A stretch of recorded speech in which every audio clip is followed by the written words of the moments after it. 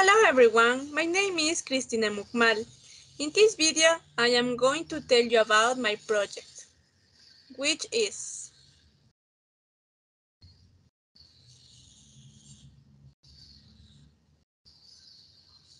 implementation of the PlantNet App in the area of forestry engineering.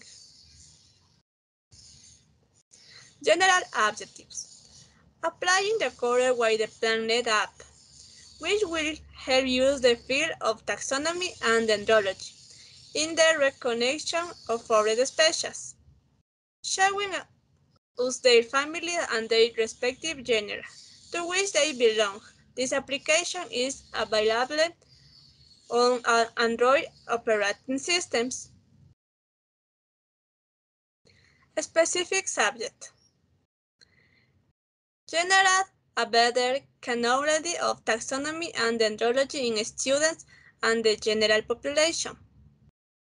To provoke in the young people the interest of the biology of the flora that Ecuador possesses, and to teach how to use the app correctly.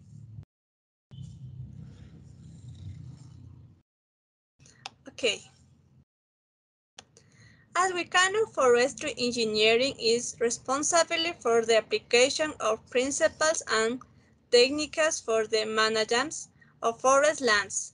So, this includes working to ensure the health and sustainability of a green, wild and watershed areas.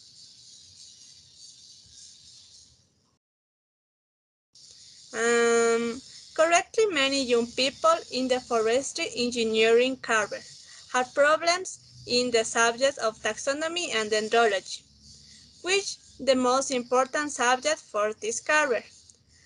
As the test use the recognition of forestry species thorough in dendrology case, and thus archive locate them in the family and genus to which they belong.